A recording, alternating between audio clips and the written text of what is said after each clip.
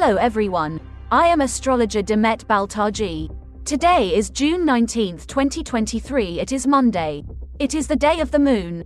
Cancer moon increases the need for love and compassion. We can prioritize family and close ones. For these 2 days we focus on our home, places we live, parents, safety, nourishment. In the morning, Jupiter in Taurus and Saturn in Pisces forms positive aspect. Our emotional sensitivity and intuition increase. We can be more sensitive towards the needs of others. We can make use of this time for artistic and spiritual work. We can receive the support we need in daily work and responsibilities.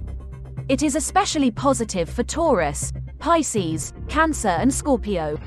While the moon is in Cancer, our stomach and digestive system may be sensitive.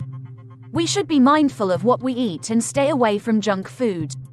The square aspect between the Sun and Neptune increases imagination and artistic inspiration. We can be visionary. There may also be disappointments. Harm may come from water, liquids and chemicals, addictions, allergies, weather and nature. Mutable signs Gemini, Virgo, Sagittarius and Pisces are mostly affected. Did you know that you have to watch your horoscope according to your rising sign? We astrologers always make our predictions according to rising sign. You should also follow your rising sign horoscope. If you don't know your rising sign, you can learn it easily.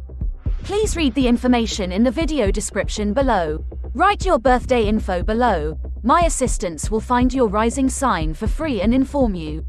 May the light of astrology illuminate your path.